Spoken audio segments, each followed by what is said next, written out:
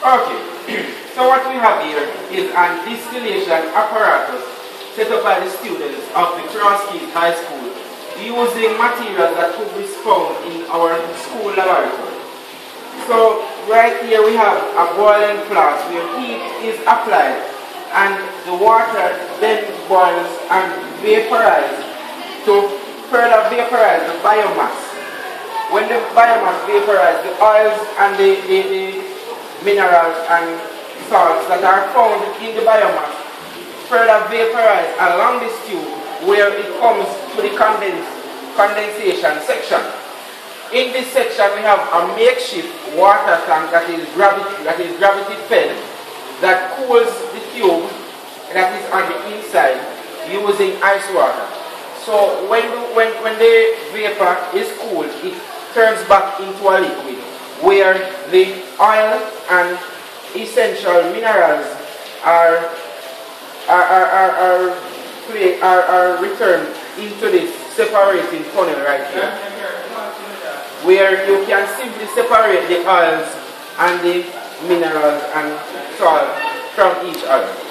But because of time and the efficiency of this and time saving, we have made here a next distillation apparatus wherein we use a pressure pot and we follow the same concept where the heat is applied to this pressure pot here that contains the biomass.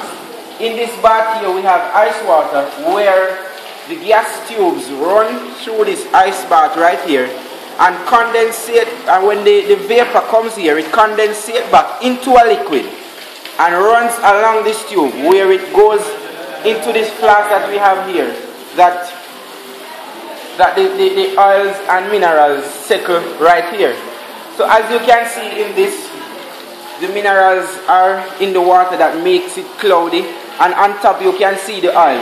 The mineral that is down here will be used to make soaps and other products, while the oil that is found on the top will be separated to make culinary goods.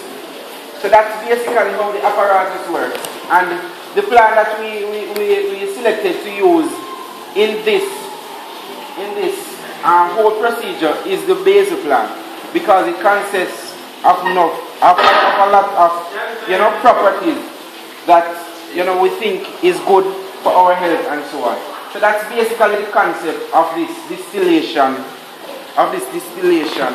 thing here. Process. And this is stop.